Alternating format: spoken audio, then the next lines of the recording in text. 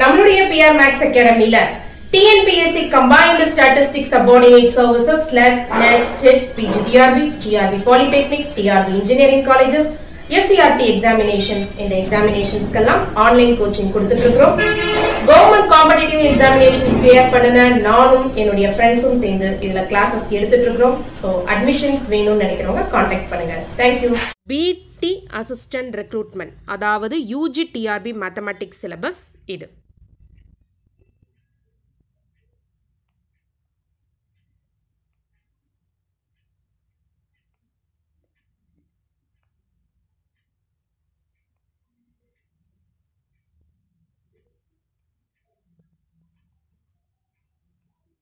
அனைவருக்கும் வணக்கம். UGTRB examinations prepare பண்ணிகிட்டு இருக்கிற மேத்தமேட்டிக்ஸ் மேஜர் ஃப்ரெண்ட்ஸ்க்கான வீடியோ இது. Previous year questions 1200 problems discuss பண்ண போகிறோம். ப்ரீவியஸ் ப்ராப்ளம்ஸ் டிஸ்கஷன்ஸ் பார்க்காதவங்க இந்த வீடியோவோட டிஸ்கிரிப்ஷனில் பிளேலிஸ்ட் லிங்க் கொடுத்துருக்கேன் பாருங்கள். Previous year கொஷின்ஸாக TNPSC statistical services forest apprentice questions collect பண்ணியிருக்கிறேன். கொஷின் நம்பர் 91 ரொம்ப பேசிக்கான சிம்பிள் கொஸ்டின் தான். MM1 மாடலில் number of servers 1. Simple question option B. Question number 92 in MM1 infinity FIFO மாடலில் ரோ கேட்டிருக்காங்க. லாம்டா மியூ கிவனில் இருக்குது. So rho is equal to lambda by mu 10/16 5/8 simplify பண்ணிங்கன்னா 0.625 option A. Question number 93. For what values of P and Q such that the following game is strictly determinable? ஒரு சின்ன idea இருந்ததுன்னா போதும் இந்த ப்ராப்ளம்க்கு answer பண்ணிடலாம். பேசிக் simple logic தான். அவங்க கேமை ஸ்ட்ரிக்ட்லி டிட்டர்மினபிள்னு கொடுத்துட்டாங்க. அப்படின்னா என்ன அர்த்தம்? மினிமேக்ஸ் வேல்யூ மேக்ஸ்மின் வேல்யூ ஈக்குவல், அந்த ஈக்குவலாக இருக்கிற value of the game, saddle point இதெல்லாம் இருக்குது இந்த கேமுக்கு. ஃபஸ்ட் நான் என்ன பண்ண போகிறேன், ஃபஸ்ட் ரோ மினிமம் என்ன வருதுன்னு பார்க்குறேன் 2. செகண்ட் ரோவில் இந்த Q இப்போதைக்கு விட்டுட்டு ரிமைனிங் 2 வச்சு பாருங்கள் 10 7. Row minimum 7. Third row minimum 4P 6. Third row minimum இந்த P இப்போதைக்கு விட்டுருங்க. 4 and 6க்கு ரோ மினிமம் பார்க்கும்போது என்ன வரும் 4. Row மினிமமில் maximum 7. 2 10 4 காலம் மேக்ஸிமம் 10. 4 7P காலம் மேக்ஸிமம் 7. இந்த P வேல்யூ Q வேல்யூவை இப்போதைக்கு யோசிக்க வேண்டாம். அந்த விசிபிளாக இருக்கிற 7 4 வச்சு மேக்ஸிமம் பாருங்கள் 7. 5 and 6க்கு 6. தேர்ட் காலம் மேக்ஸிமம். ஃபஸ்ட் காலம் maximum 10, second column maximum 7, third காலம் மேக்ஸிமம் 6. காலம் மேக்ஸிமமில் மினிமம் 6. அப்போ ஈக்குவாலிட்டி வரமாட்டேங்குது. நம்மளுக்கு என்ன கண்டிஷன் கொடுத்துருக்காங்கன்னா கேம் இஸ் ஸ்ட்ரிக்ட்லி டிட்டர்மினபிள். அப்போ இந்த பிளேஸில் 6 வரக்கூடாது. இந்த பிளேஸில் எப்போ 6 வராமல் இருந்திருக்குன்னா இந்த தேர்ட் காலமோட மேக்ஸிமம்மை நீங்கள் 6ன்னு நீங்கள் சூஸ் பண்ணியிருந்துருக்கிறீங்க. அப்போ இந்த Qவோட வேல்யூ 7ஓ 7க்கு மேலேயோ இருந்திருந்தால் 7 and above இருந்திருந்தால் அந்த காலம் தேர்ட் காலமோட மேக்ஸிமம் 7 and above அந்த வேல்யூ வந்திருக்கும். அப்போ 10 7 7 and above இருக்கிற வேல்யூஸில் மினிமம் பார்க்கும்போது உங்களுக்கு 7 வந்திருக்கும். கரெக்டாக மேட்ச் ஆகிருக்கும். நம்ம ரிவர்ஸ் ப்ராசஸில் தான் வரும். கேமை ஸ்ட்ரிக்ட்லி டிட்டர்மினபிள்னு சொல்லிட்டாங்க. அப்போ எனக்கு வேல்யூ ஆஃப் த கேம் 7 வரணுங்க.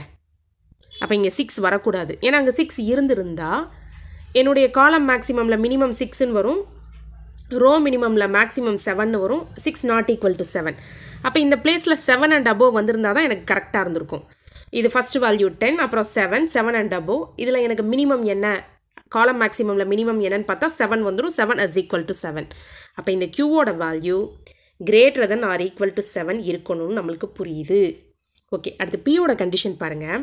செகண்ட் காலமோட மேக்ஸிமம் 7ன்னு வந்தது. 7ன்னு வந்ததுனால தான் உங்களுக்கு லாஜிக் படி ரோ மினிமமில் மேக்ஸிமம் காலம் மேக்ஸிமத்தில் மினிமம் ஈக்குவலாக வருது. ஸோ இந்த செகண்ட் காலம் மேக்ஸிமம் 7ங்கிறது கண்டிப்பாக வந்திருக்கணும். அப்போ செகண்ட் காலம் மேக்ஸிமம் 7னா Pயோட வேல்யூ 8 9 10 இருந்திருந்தால் அந்த செகண்ட் காலம் மேக்ஸிமம் அந்த p வேல்யூவாக இருந்திருக்கும். எனக்கு செகண்ட் காலம் மேக்ஸிமம் 7 தான் வரணும்.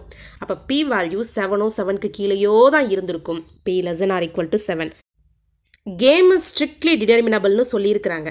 அப்போ ரோ மினிமமோட மேக்ஸிமம் வேல்யூவும் காலம் மேக்ஸிமமோட மினிமம் வேல்யூவும் ஈக்குவலாக இருக்கணும். இந்த லாஜிக்கை பிடிச்சிட்டு போனாலே போதும், நம்ம q > 7, p <= 7ன்னு அழகாக சொல்லிடலாம்.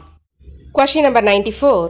The optimal sequencing of the given problem is 6 jobs இருக்கு. மெஷின் 1 மெஷின் 2ல அந்த ஜாப்ஸோட ப்ராசஸிங் டைம் கொடுத்துருக்குறாங்க. நம்ம ஆப்டிமல் சீக்வன்ஸ் கால்குலேட் பண்ண போகிறோம். பார்க்கலாம். Question number 94. ஸோ அவங்க கொடுத்துருக்க ஜாப்ஸ் மெஷின் 1 மெஷின் 2 நான் இப்படி எழுதிக்கிறேன். ஸோ என்னுடைய ஆப்டிமல் சீக்வன்ஸ் கால்குலேட் பண்ணுறதுக்கு லெஃப்ட் ஹேண்ட் சைடில் மெஷின் 1, ரைட் ஹேண்ட் சைடில் மெஷின் 2 அலாகேஷன்ஸ். அந்த மெஷின் 1ல் எந்த ஜாப் அலாகேட் பண்ணணும், மெஷின் 1க்கு நான் இப்படி எழுத போகிறேன், அண்டு மெஷின் 2க்கு டுவர்ட்ஸ் இப்படி. ஸோ இது லெஃப்ட்டில் மெஷின் 1, ரைட்டில் மெஷின் 2. Okay, right. இப்போ அந்த ப்ராசஸிங் டைமில் மினிமம் பாருங்கள், இது மினிமம் 1 மினிமம். எந்த ஜாபுக்கு? ஜாபு 6க்கு. ஜாபு 6க்கு இந்த 1 மினிமம். அந்த 1 எங்கே இருக்குது? மெஷின் 2ல் இருக்குது. அப்போ ஜாபு 6ஐ இப்படி அலாக்கேட் பண்ணணும். மெஷின் 2க்கு ரைட் சைடில், மெஷின் 1க்கு லெஃப்ட் சைடில். ஸோ ஜாபு 6ஐ நீங்கள் மெஷின் 2 கிட்ட அலாக்கேட் பண்ணணும். ஜாபு 6 முடிஞ்சிருச்சு. நெக்ஸ்ட்டு மினிமம் பாருங்கள், 2 மினிமமாக இருக்குது. இந்த 2 மினிமம் ஜாபு 4க்கானது மெஷின் 1ல்.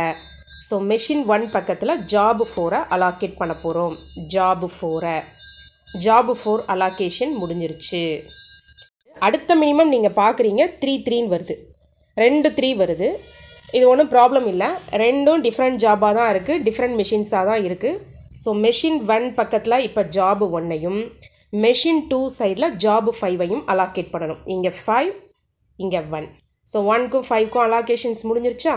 1 முடிஞ்சிருச்சு, 5ம் முடிஞ்சிருச்சு. ஃபஸ்ட்டே நீங்கள் வந்து லெஃப்ட் ஹேண்ட் சைடுக்கு மெஷின் 1, ரைட் ஹேண்ட் சைடில் மெஷின் 2ன்னு போட்டுட்டு, மெஷின் 2ல் உள்ள ஜாப்ஸ் வருதுன்னா இந்த சைட்லையும் ரைட்லையும், மெஷின் 1ல் ஜாப்ஸ் அலாக்கேட் ஆகுதுன்னா லெஃப்ட்லையும் நீங்கள் ஆக்குபை பண்ணணும். ஓகே, இப்போ 4 1 5 6 அலாகேஷன்ஸ் முடிஞ்சிருச்சு. அடுத்த மினிமம்னு பார்த்தீங்கன்னா 5. இந்த 5 ஜாபு 3க்கு மெஷின் 1ல். ஸோ மெஷின் 1 சைடில் நீங்கள் ஜாபு 3ஐ அலாக்கேட் பண்ணணும்.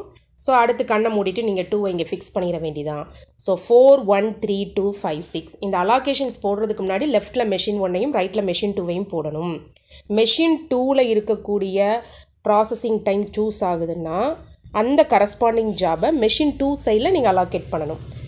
மெஷின் 1ல் இருக்கக்கூடிய ப்ராசஸிங் டைம் சூஸ் ஆகுதுன்னா அந்த கரஸ்பாண்டிங் ஜாபை நீங்கள் மெஷின் 1 சைடில் அலாக்கேட் பண்ணணும். மினிமம் சூஸ் பண்ணிக்கிட்டே போகணும். அவ்வளோதான், ஈஸியான ப்ரொசீஜர் தான்.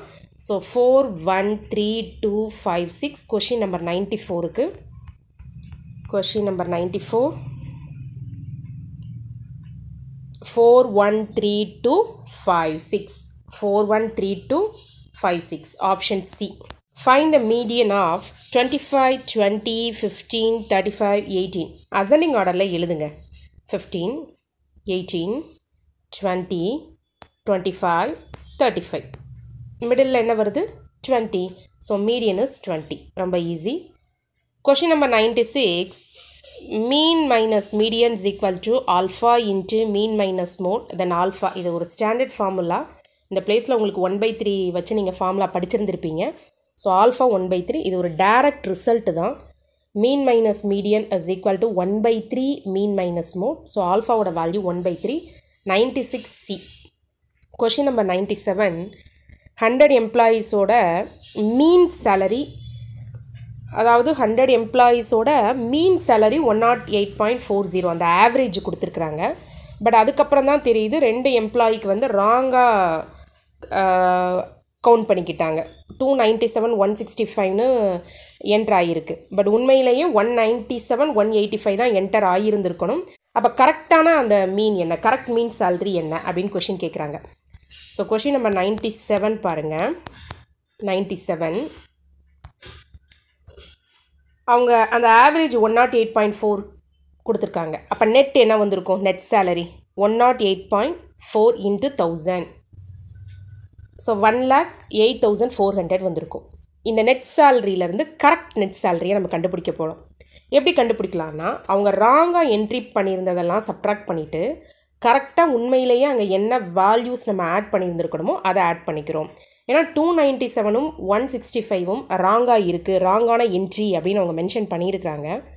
ஸோ நம்மளுக்கு கொடுத்துருக்கிற நெட் சேலரியில் இருந்து இந்த தவறான எண்களை வந்து சப்ட்ராக்ட் பண்ணிவிட்டு அந்த பிளேஸில் எந்த உண்மையான வேல்யூஸ் இருந்திருக்கணுமோ அதை ஆட் பண்ணுறோம். இப்போ கரெக்ட் நெட் சேலரி வந்துடும் தானே.